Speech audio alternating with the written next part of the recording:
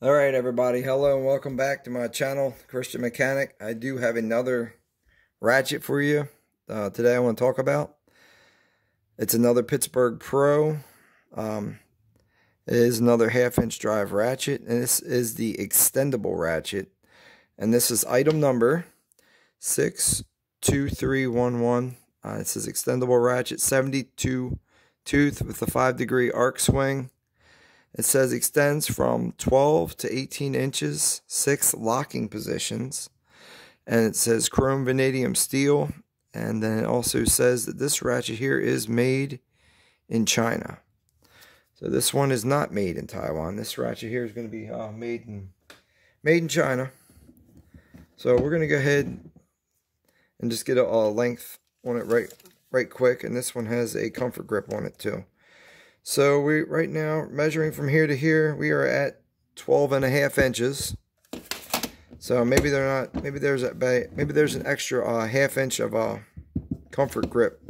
Stick it down past here, and then we're just going to extend it all the way, and we'll just double check.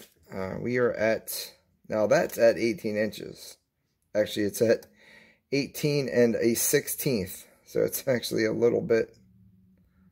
About a 1/16 over, so we're just going to call it 18. But yeah, even when it's in the closed position, it's a 1/2 inch longer. It even has here on the sticker here, extends to 18 inches. Looking at the handle, you got your rubberized grip here, but this here, I noticed with some of the other ones, this is a softer rubber. This is kind of hard. It feels basically the same as this here, this orange plastic here. This is not doesn't really feel any different. Only thing that feels a little different is maybe the texture of it. So maybe the gripping would be better for that. So we got the sticker on this thing. I'm not sure if there's anything underneath of this. So we're gonna, in my luck, it doesn't want to peel off. All right, I'm not gonna worry about that. Anyway, so I'm just looking at the head here. To extend this head, this is a spring-loaded collar here, and you just pull this collar down. And as you can see, there's a detent. 1, 2, 3, 4, 5 different really, there's one down here probably too. There's probably 6 different detents, and this piece is hollowed out right here. So there's probably a ball that's down inside here. And if you want to do anything with that, that's where you would have to do. But anyway, there is a spring right here, and this is probably how this whole thing is held on with this little piece of, if you can see this or not, but right here there's a spring or clip. This is probably how the whole thing's held on. I'm sure you would pop this off, and you could probably slide this piece up and off. But as you can, and there's another one down here too. So there's another spring down here at the bottom. I'm not going to pull any of that apart. Looks like to me like there's just a bunch of ball detents down in there, and they're probably, when you pull this thing out, it releases the pressure. We're just going to go ahead and concentrate on the head today. Say the reverse switch, it's the same as all the other switches on all their other Pittsburgh series ratchets. They're all basically look the same. The 70-tooth ratchet, everything they have there is basically 72 tooth. Like I said, you got your quick release here. We are going to pop it open inside, take a look at it. And I'm just, like I said, I always like to add extra lube and, just see what the insides are. Now this bolt here was pretty loose, and look, these have the blue. They got the blue Loctite. The other ones had looked to be like an orangish. I never remember seeing orange Loctites. Could have been red. I didn't really wasn't really paying too close of attention at it. But anyway, it did have Loctite on it, but it was a different color Loctite. And then here's your reverse lever. The reverse lever does not have any Loctite. And then we're just gonna pop this plate off. And as you can see, there is oil on the plate. And That just fell apart on us. Here's the anvil. And this one does have a shim. Now this shim on this one is black. The other one was silver. I don't know if that's a different material it's made out of. Some kind of different, like a spring steel. But you do see some oil. The oil on the back of this ratchet. So this one, it's definitely got a little extra oil in it. And like I said, all the pieces on the inside of the ratchet are all the same as the other ratchet we just looked at. There are 4 teeth per side of the pawl. There's 2 pawls.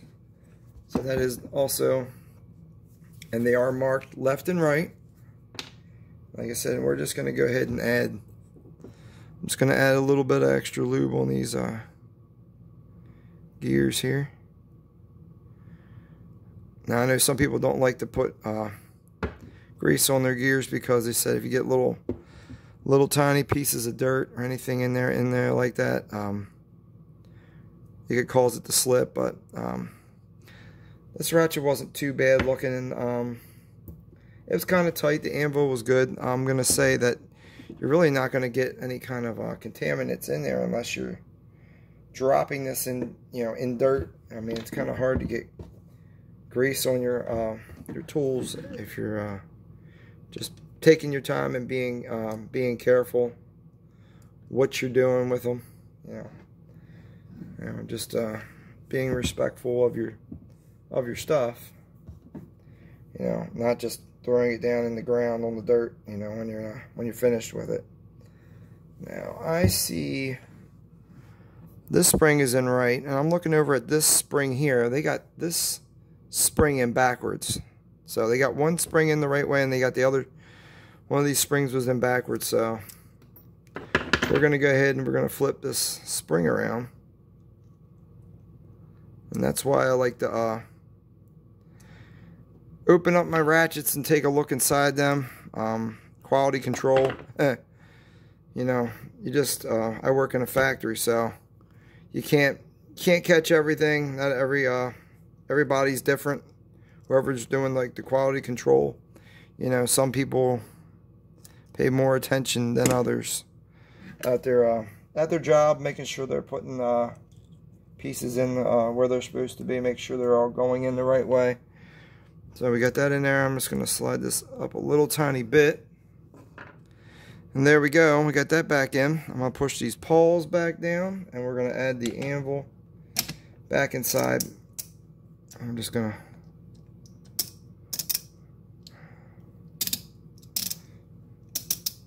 Alright.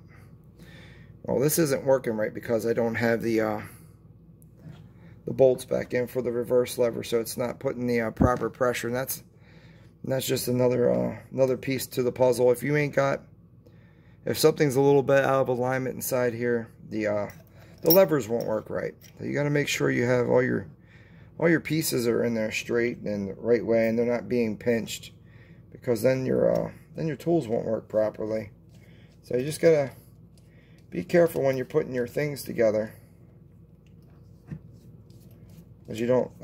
If you want your tools to work properly, you gotta take care of them. So there you go. See, that's what I was telling you. Put that bolt back in there that aligned to this reverse lever back up, which allows the pawls inside to work according.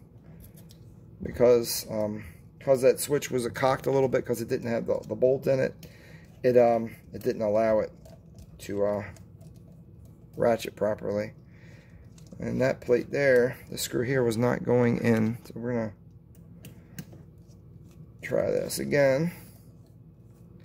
And we'll just put these back in and snug them a little bit, because like I said, they were pretty loose when I took them out. I didn't really use hardly any force to get that out. Yeah, so I'll just wipe all that off.